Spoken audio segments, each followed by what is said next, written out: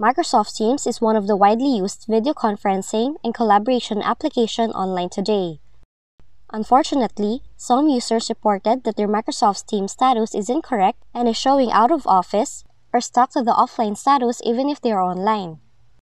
Now to fix this, follow the step-by-step tutorial in this video. It's to change your status using the Microsoft Teams web version.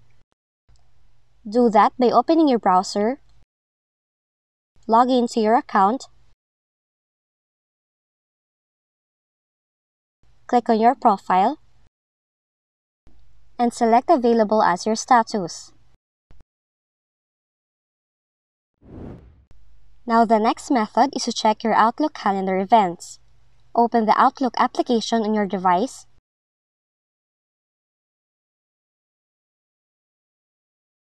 then check your calendar if you have any meeting that may indicate offline or out of office, such as like this. You have to delete this invitation by right-clicking and then select Cancel Meeting.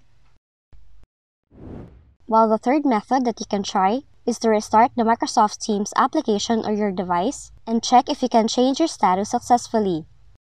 Some users have said that they can go back to being available after restarting the application 3 times or more. And lastly, you may want to sign out of your account on Microsoft Teams application. Then wait for a few seconds and try signing in back again. This has done wonders to some users as well. Now those are the ways that have hopefully fixed your problems in setting Microsoft Teams status. If you found this video helpful, kindly like and subscribe. You may also click and turn on the notification bell so you can be notified from whenever we release new videos.